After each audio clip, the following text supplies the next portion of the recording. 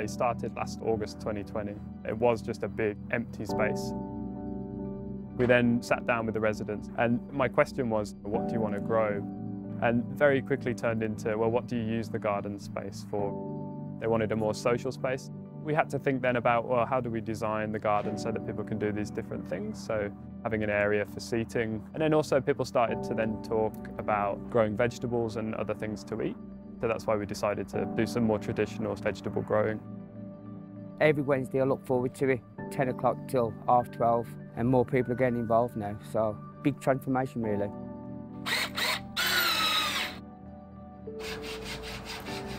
In the last 4 or 5 months we've really worked hard on it. We do bits of everything. We've got peas, potatoes, all your different herbs, raspberry, blueberry, chillies, the lot. It's helped me out loads, it's made me a better person.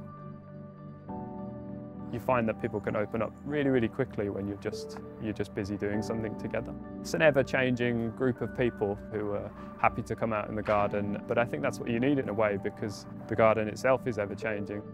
And build that bridge back between the two communities, which is that of the vulnerably housed and that of other people who are in the local community. If you're in a bad place in your life, you know, homelessness, addiction or whatever, it's a really good place. It helps you. And helped a lot of other people here as well.